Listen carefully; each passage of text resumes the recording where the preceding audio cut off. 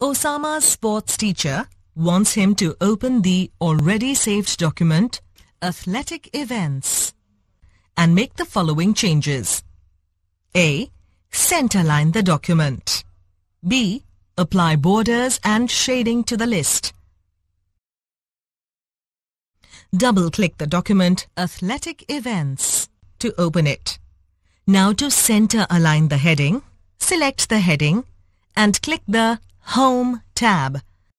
Then click the Center button in the paragraph group. You will notice that the heading is now placed in the middle of the line. Before we go to the next step, can you answer this question? What is the keyboard shortcut to center align text? Let us now apply borders and shading to the list.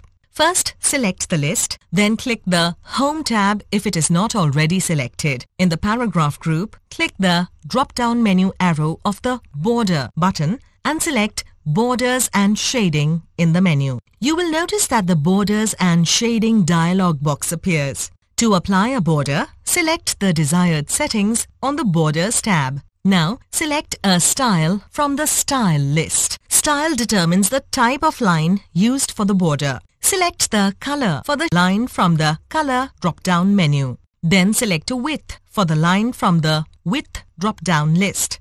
Notice that the Preview box shows how the border will be applied to the selected text. Now, let's apply shading to the text.